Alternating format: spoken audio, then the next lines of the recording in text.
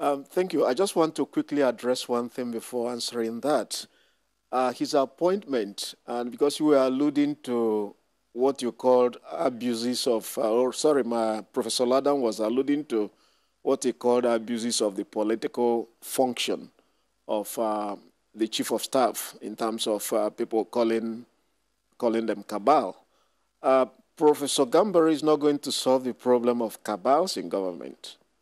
In political science, we have what we call the iron law of oligarchy, that any organization, no matter how democratic they may have started, precisely because authorities have to be delegated, there will be competition by various centers of power to capture access or to exercise disproportionate influence.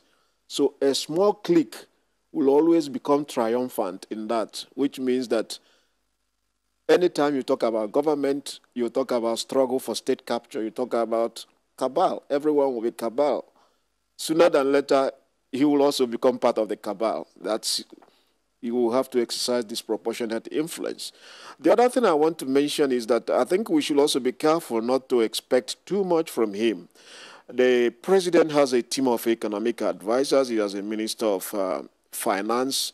He has people, a task force on COVID-19 and all that. His job, as far as I can make it, is to advise. He looks at some of the positions that are being presented to the president and will be able probably to streamline them, narrow down the options. And sometimes he doesn't need to do all these things alone. He has his own staff. He can use consultants to look at some of the proposals that are being sent to the president and then be able to help advise the president.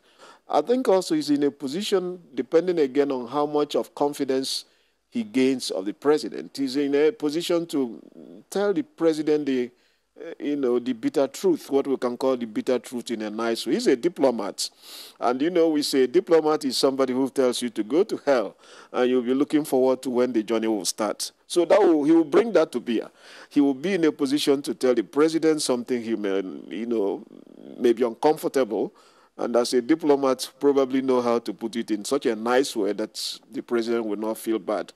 But I think I want us to, quickly disabuse our minds that the chief of staff will run the government as a kind of a king, an emperor. No, he advises. It doesn't mean that being the chief of staff doesn't make the roles of the other functionaries and aides of the president redundant.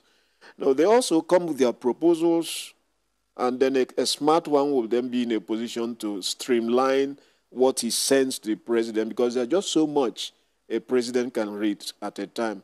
And then he will be able to break these things down, summarize them to the president, and present them in a way that it simplifies the opportunity for the president to take options. He's not the one to simply run the economy. There are economic advisors, yes, Minister of Finance, a whole bunch of aides. He's not going to displace them, but he's going to be in a position to look at their proposals and streamline them for the president to take a decision.